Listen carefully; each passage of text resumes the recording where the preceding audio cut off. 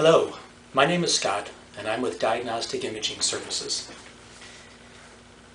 I'm coming to you today from a little bit of a different perspective. You may have seen me in some of the other videos that we've done here at DIS, but today I'm talking to you as a patient of Diagnostic Imaging Services versus an associate.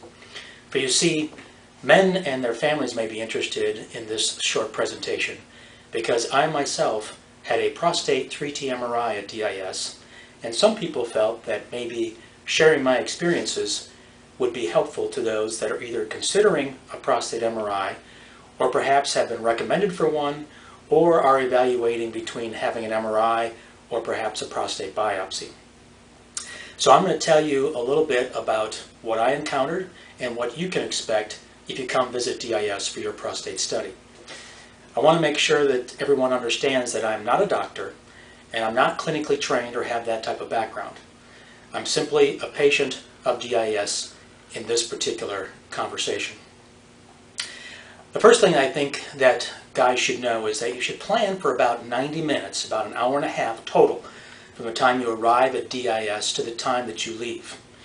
We do prostate MRI studies at two of our centers, on Veterans Memorial Boulevard in Metairie and also on Avenue C in Marrero.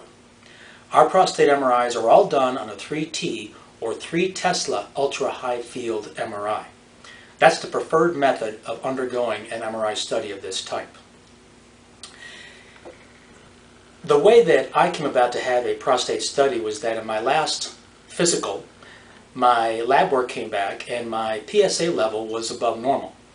I was referred to a urologist, and when I went in for the checkup, there was nothing that was found to be suspicious or of clinical concern to the doctor, so he recommended me going on a 30-day antibiotic and then having my lab work redone to see what my PSA level would be after that. And if it still was above normal, then we may evaluate whether to have an MRI or a biopsy. In the meantime, DIS in Metairie installed a second 3T MRI. It's actually a mobile MRI that is parked in the back of our location on Veterans Memorial Boulevard.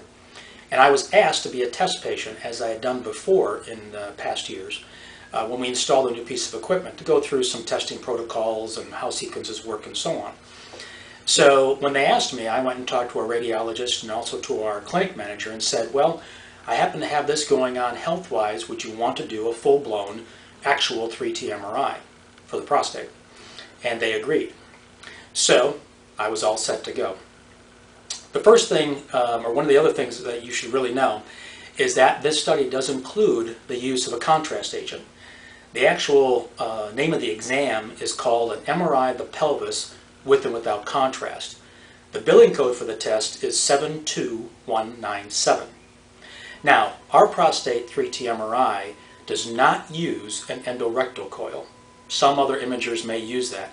It's an invasive device that is inserted into a man's rectum in order for the MRI to acquire its images.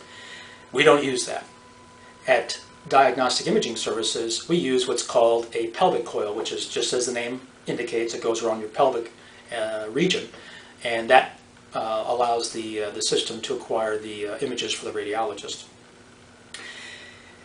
The test itself, if I remember correctly, probably the first 40, maybe even 45 minutes of the test, there was no contrast agent used. During that time, though, I do remember there were probably 5 or 6 occasions where the technologist was giving me instructions on doing breath holds. So he told me to breathe in and hold. And I would hold for about 5 to 10 seconds, and then I'd be able to breathe out. Then came the time for the contrast agent. Before I went into the MRI, a port was put into my vein in my right hand, and then I was told, okay, now the contrast agent is going to be administered. And what I felt as a sensation was a small trickle of ice water coming into my vein. It certainly didn't hurt, and it wasn't bothersome at all. Then the rest of the study was done with the use of the agent, and then before you know it, my 60 minutes or so were up, and I was done.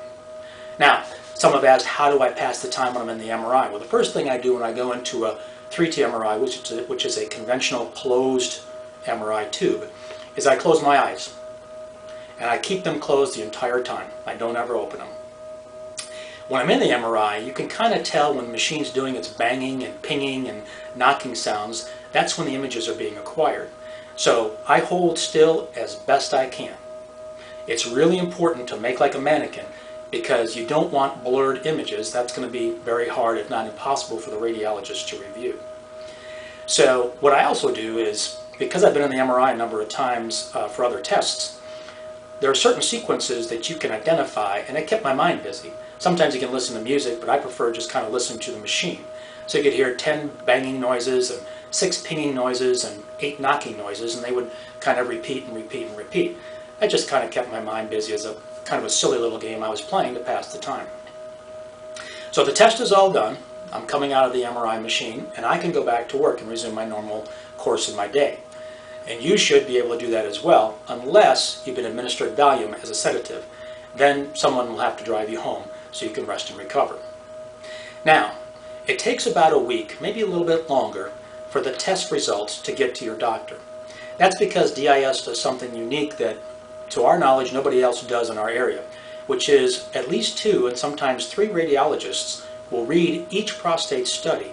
They'll do it by themselves, look it over, draw their conclusions and impressions and their findings, and then they come together collectively to discuss each case and then issue a final comprehensive report to your doctor. Part of that report, in fact perhaps the most important part of the report, is what's called the PIRAD score. PIRAD stands for Prostate Imaging Reporting and Data Systems. It's a ranking from 1 to 5 of areas in and around the prostate gland that are being looked at for possible clinical concern.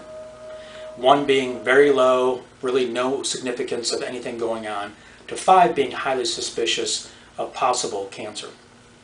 In my case, my ranking was 2, a low significance, low clinically significant possibility of prostate cancer.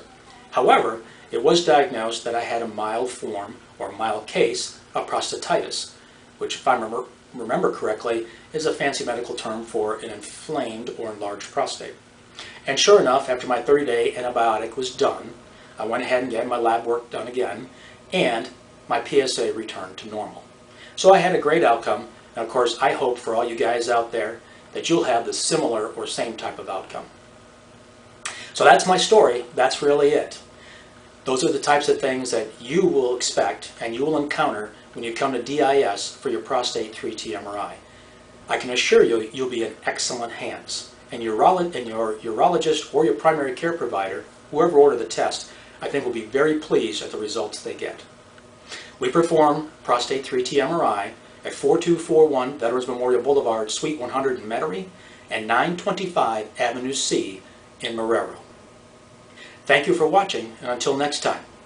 Remember, Diagnostic Imaging Services is doctor trusted and patient preferred, and oh yes, still simply considered the best.